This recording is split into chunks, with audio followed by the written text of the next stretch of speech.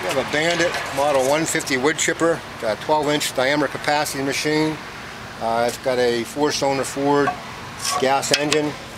I believe it's rated at 68 horsepower.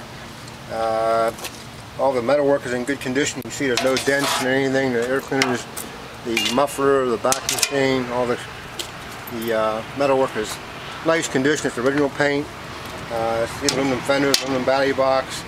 You can see the tread on the tires. Tread on the tires is real good. It has a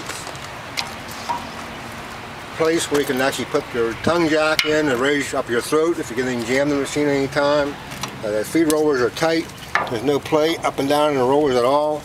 Hydraulic hoses are good. There's one that's been replaced. Back chute's in good condition. As you can see, it's very clean. Not bad. Has the double feed rollers. Material goes in between the rollers, of course. There again, you can see that there's aluminum fenders on both sides. This is a cylinder plate. This machine is sold with a title. It is a titled unit. The blades are in good condition. This is your fuel tank. You see the side covers are on the engine. The grill shell is in good condition. It has a OI on it. It can be changed to a ball. That's your breakaway switch. And there's a trailer plug.